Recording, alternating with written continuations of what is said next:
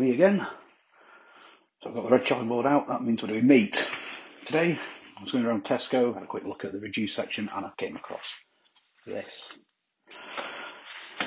These are reduced finest beef fillet steaks, and since I recently got hold of a dehumidifier, I decided I'm going to give Jerky a go.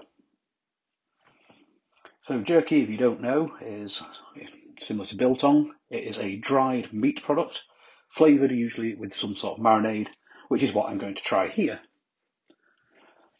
So to start off with, these beef fillet steaks have been in the freezer for about an hour and a half to make them firmer so you can slice them up thin, which is what I'm about to do now. So, looking at the beef that I have got, it appears to be offcuts of other bits. This one was the tiny one that was 81 pence, and these three were in the large pack.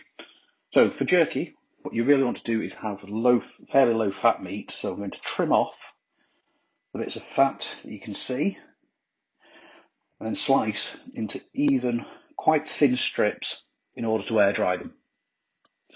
I'll get back to you.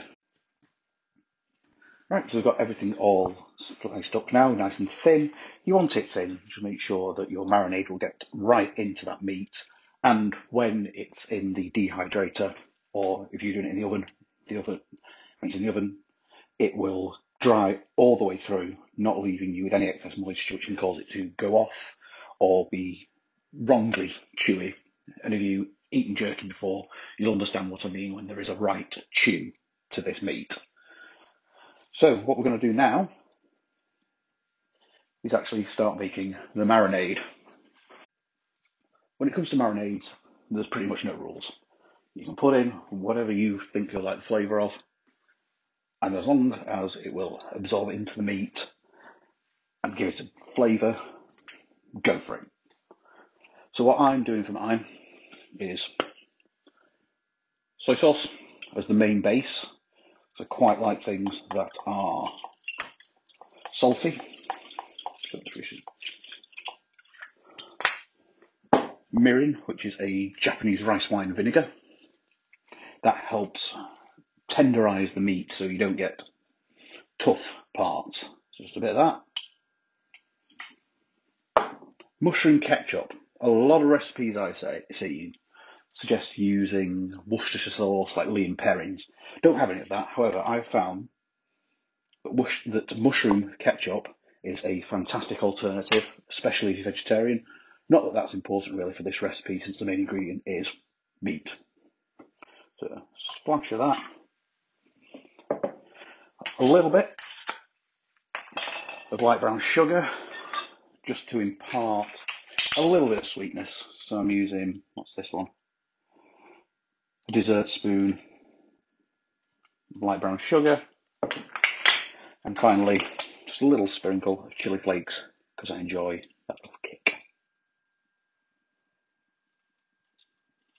Whilst these won't go into the meat itself, the chili will infuse into that marinade, and also the flakes will stick to the outside of the meat.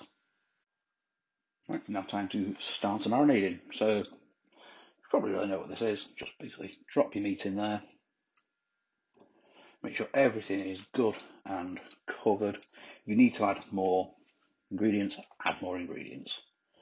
Once that's done, going in the fridge overnight, and I will return to you in the morning or early afternoon when it's time to start dehydrating. See you then. Right, well, it's the next morning, and as you can see, my beef has been marinating overnight. It's gotten a much darker colour, which is good. It means it's drawn in the soy sauce and other bits. Now, all we need to do, whack it on the dehydrator. I called it a dehumidifier before, that's wrong. It's a dehydrator. I'm going to keep tripping over that anyway. And whack it on for 6 to 8 hours at 70 degrees. And we'll check on it when that's done.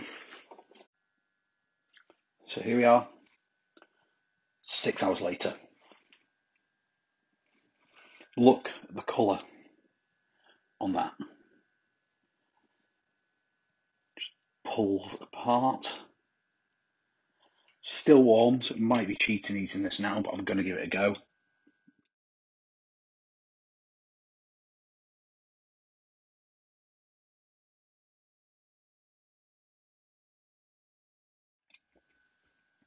Well, I'm definitely doing that again.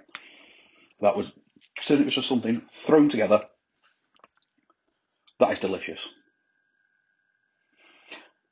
So yeah, if you have the chance, with a dehumidifier, an oven, not a dehumidifier, a dehydrator, an oven, or apparently, according to some people, according to one of my friends, you can do this in an air fryer with a specific program on it. This is well worth doing. Do it. That's all I can say. So there we have it. Homemade jerky. Absolutely delicious.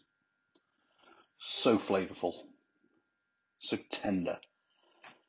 If you have a chance to do this, do it as I just said to you. And thanks for watching. If you do give this a go, comment what your marinade was, because I might give some of those a go. Tell me what you thought, whether you've got any suggestions for maybe change the type of beef that I used, whether that will make it even better. But yeah, thanks very much. Thanks for watching, and I'll see you again soon.